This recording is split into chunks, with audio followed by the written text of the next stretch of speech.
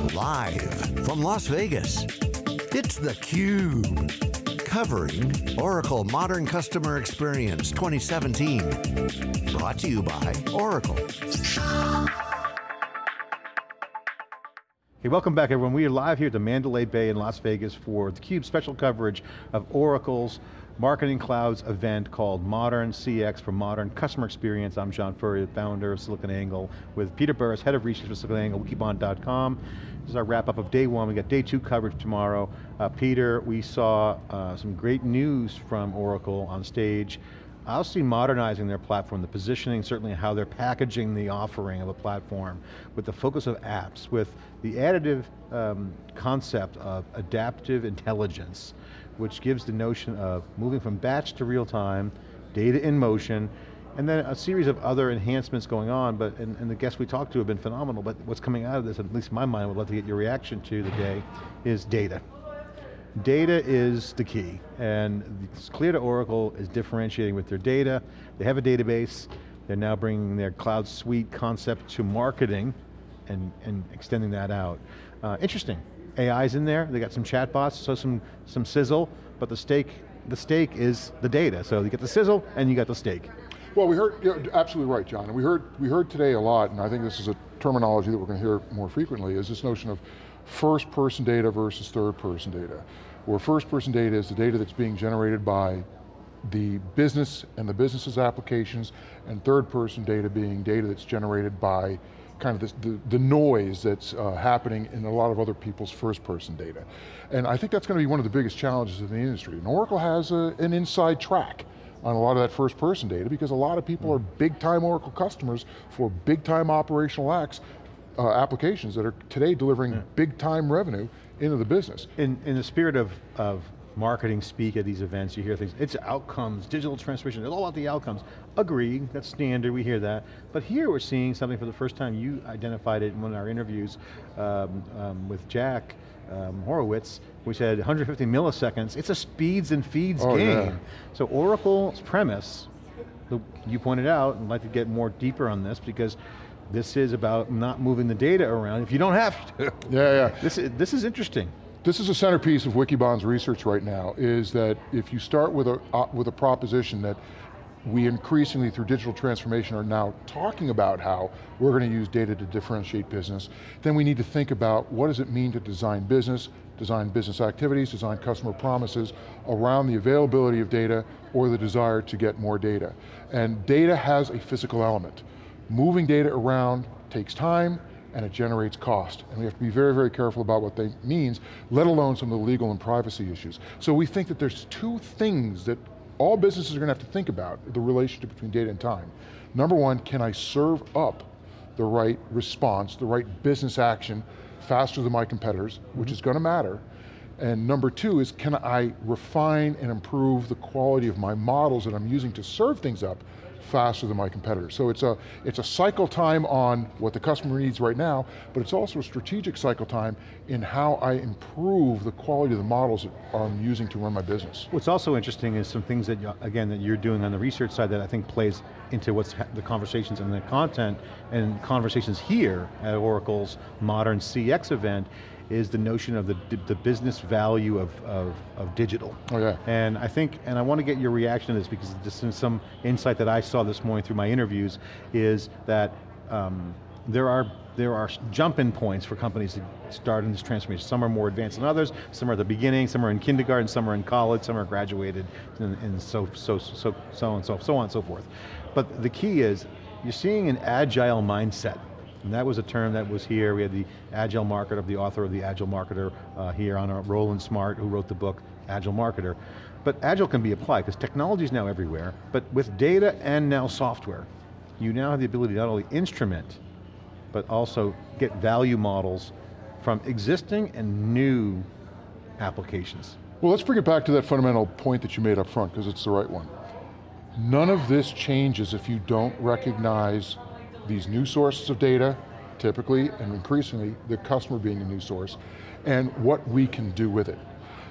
So go back to this notion of agile. Agile works when you are, as we talked about in the interview, when you have three things going on. First off, the business has to be empirical, it has to acknowledge that these new sources of information are useful. You have to be willing to iterate, which means you have to sometimes recognize you're going to fail and not kill people who fail as long as they do it quickly.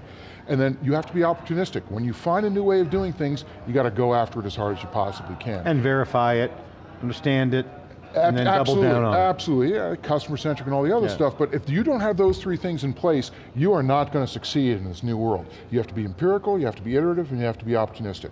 Now, take that, tie that back to some of the points that you were making.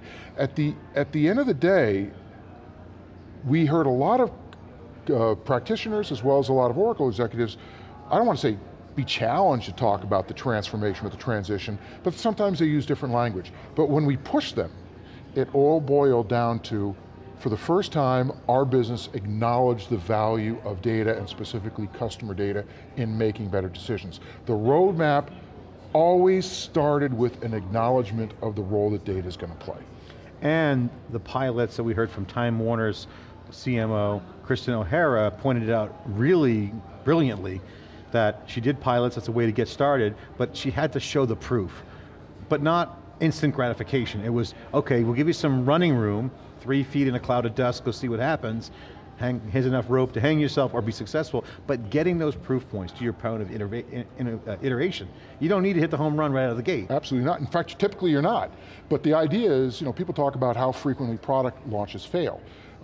Products, the old adage is it fails 80% of the time.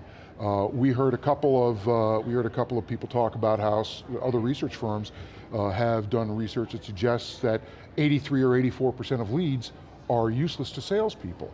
We're talking about very, very high failure rates here, and just little changes, little improvements in the productivity of those activities have enormous implications for the revenue that the business is able to generate and the cost of the business has to consume to generate those revenues. I want to get your reaction to, oh, go ahead. Sorry. No, all I was going to say is but it all starts with that fundamental observation that data is an asset that can be utilized differently within business, and that's what we believe is the essence of digital business. The other reaction I'd like to get your thoughts on is a word that we've been using on theCUBE, that you have brought it up here first in the conversation here, empathy to users.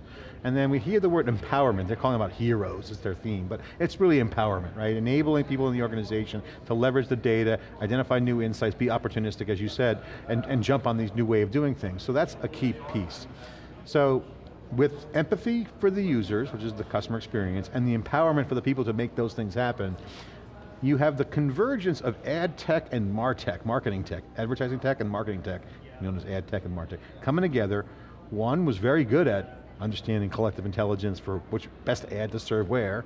Now, the infrastructure's changing. MarTech is an ever evolving and consolidating, ecosystem with winners and losers, coming together. Okay, and changing, so the blender of ad tech and martech is now becoming re-platformed for the enterprise. How does a practitioner who's looking at solutions like Oracle and others grok this concept? Because they know about ads, certainly someone buys the ads, but also they have marketing systems in place and sales clouds. Well, I think, and again, it's this notion of hero and empowerment and enablement, all of them boil down to, are we making our people better? And I think in many respects, a way of thinking about this is the first thing we have to acknowledge is that the data is really valuable. The second thing we have to acknowledge is that when we use data better, we make our people more successful. We make our people more valuable. We talk about customer experience, well, employee experience also matters, because at the end of the day, those employees and how we empower them and how we turn them into heroes is going to have an enormous impact on the attitude that they take when they speak with customers, their facility at working with customers, the competency that they bring to the table, and the degree to which the customer sees them as a valuable resource. So in many respects, the way it all comes together is, we can look at all these systems, but are these systems in fact making the people that are really generating the value within the business more or less successful? And I think that's got to be a second touchstone that we have to keep coming back to. Some great interviews here this morning on this day, on day one. Got some great ones tomorrow, but two notables. I already mentioned the CMO, Kristen O'Hara, who was at Time Warner, great great executive, made great change in how they're changing their business practices to as well as the financial outcome. But the other one was Jack Berkowitz. And we had an old school moment. We felt like a bunch of old dogs and historians talking about the OSI, Open Systems Interconnect model, 7 layers of openness, of which only went halfway, stopped at TCP/IP. You can argue some other stuff was standardized. But really, if you look at the historical perspective, and it was really fun, because you can also learn about history as it relates to what's happening today. It's not always going to be the same, but you can learn from it. And that moment was this grokking of what happened with TCP/IP as a standardization coalescing moment. And it's not yet known yet in this industry what that will be. We sense it to be data. It's not clear yet how that's going to manifest itself, or is it to you? Yeah, well, here's what I'd say, John. I think you're right, that kind of the history moment was, geez, wasn't it interesting, the TCP/IP, the OSI stack, and they're related, they're not the same obviously, but that it defined how a message, standards for moving messages around. Now messages are data, but it's a specialized kind of a data. And then what we talked about is when we get to layer 7, it's going to be interesting to see what kind of standards are introduced. In other words, the presentation layer, the application layer. What kind of standards are going to be introduced so that we can enfranchise multiple sources of cloud services together in new ways. Now Oracle appears to have an advantage here. Why? Because Oracle's one of those companies that can talk about end to end. And what Jack was saying, and it goes back again to one of the first things we mentioned in this wrap, is that it's nice to have that end-to-end capability so you can look at it and say, when do we not have to move the data? And the very powerful concept that Jack introduced is that Oracle's going to, he threw the gauntlet down and he said, we are going to help our customers serve their customers within 150 milliseconds. On a worldwide basis, anywhere that customer is in the world, any device, we're going to help our customers serve their customers in 150 That means pulling milliseconds. data from any database, anywhere, first party, third party, all unified into one. But you can do it if and only if you don't have to move the data that much. Yeah. And that's going to be one of the big challenges. Oracle's starting from an end-to-end perspective that may not be obviously cloud-baked. Other people starting with a cloud-native perspective but don't have that end-to-end capability. Who's going to win is going to be really interesting.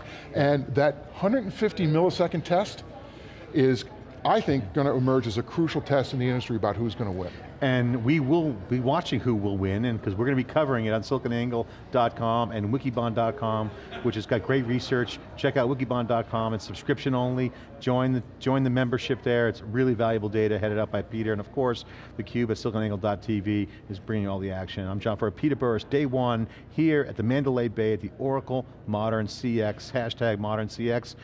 Tweet us at theCUBE, glad to chat with you. Stay tuned for tomorrow, thanks for watching.